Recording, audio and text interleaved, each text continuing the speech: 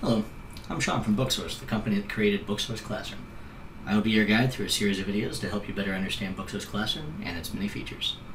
In this video, we're going to be talking about just adding books into your library. So, let's get into it.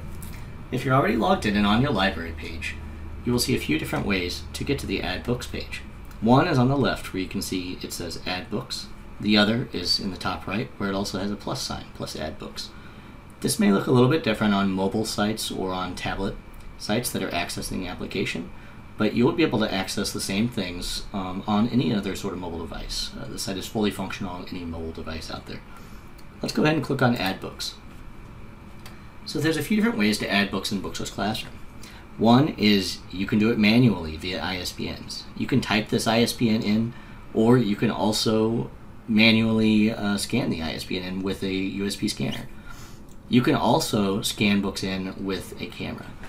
Now if I want to type it in ISBN, I've got a book in front of me and I'm just going to go ahead and type that in. I've already typed it in once before, so it's going to autofill.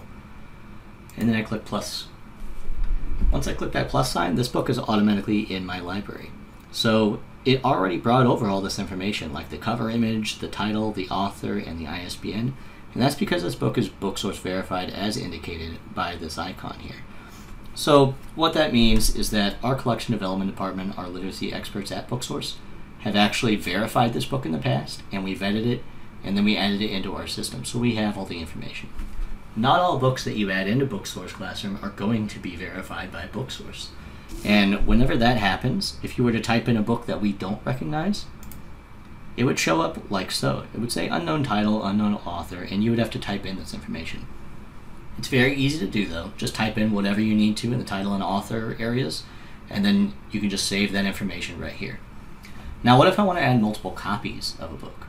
Well, you saw that I added Who Eats What earlier. Let's add it again. Okay, let's say I have even another copy of it. So now you will see that there are 3 Who Eats What books inside this Add Books column. But the difference is this tracking ID and the custom ID.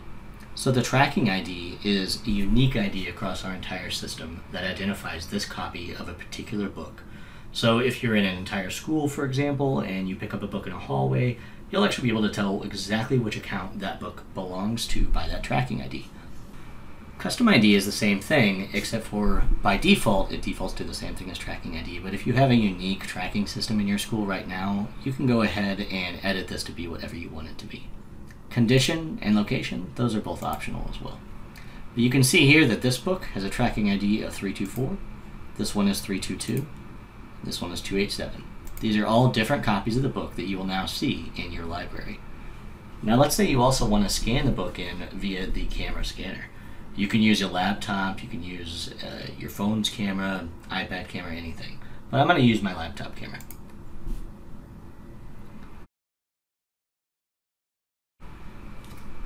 Just put the ISBN barcode in the camera view and it will automatically add this title into Booksource Classroom.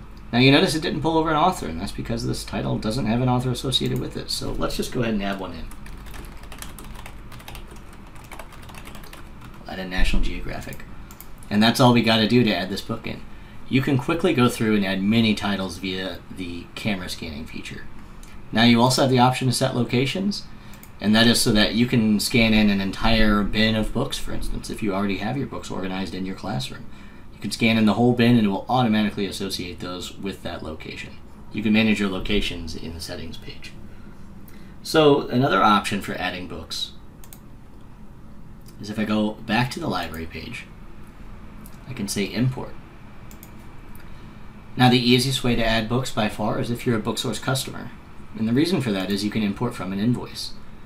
We show you different ways to find your account number on your invoice, and if you type it in, it will find all of the orders that have ever been placed under that account number.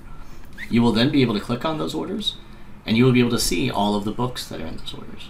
We'll tell you if they've been imported already or not, but you can select individual books, you can select individual collections, anything that you need to in order to break down your orders into the appropriate classrooms. Now that's not the only way to import books though. It might be the easiest, but you also have a different way to import them, which is Excel. I can import by Excel. We also have an Excel template that you can download first. And then that template has various columns in it. You fill in those columns with all of the information you have about your library, which is particularly useful if you're coming from another library management system. After that, you just upload the titles. We will verify them for any existing information that might be faulty.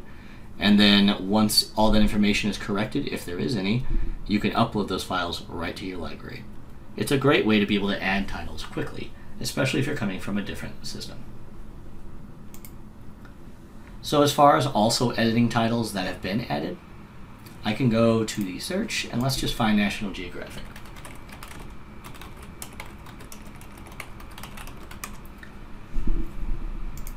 Okay, this is the one that I added earlier. I can click on this title and go to the title details, and here you will see I have all the copies, and I also have all the leveling information about that book over here. I can easily click the edit symbol if I want to edit titles as well. So as you can see, there are several ways for you to add books into Booksource Classroom. We try to make it as easy as possible and make it very simple for you to actually put in many different books from your library. Now you may be wondering, how am I going to add in so many books and it's going to take just so long? Well, we have heard from teachers that have a couple different ideas for that. One is, whenever your students bring a book up to you in the classroom that they want to check out, quickly go to your library and search for that book. When you search for that book, if you don't find it, you know that it's not in your library. At that point, just click Add Books, add it in there, and now that book is added. Pretty soon, over the course of a couple months, you will have all of the books in your library accounted for. Now, another option that a lot of teachers have told us they do is they make this an activity for their students. They log all their students in on various devices, and then they each give them a stack of titles to add in, and the students take care of the work for them. Those are both pretty creative solutions to adding all the books into your library.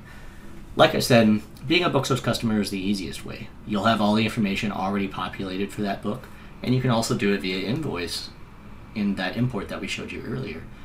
If you want to know more about being a Booksource customer or why you should be, go to booksource.com and check us out.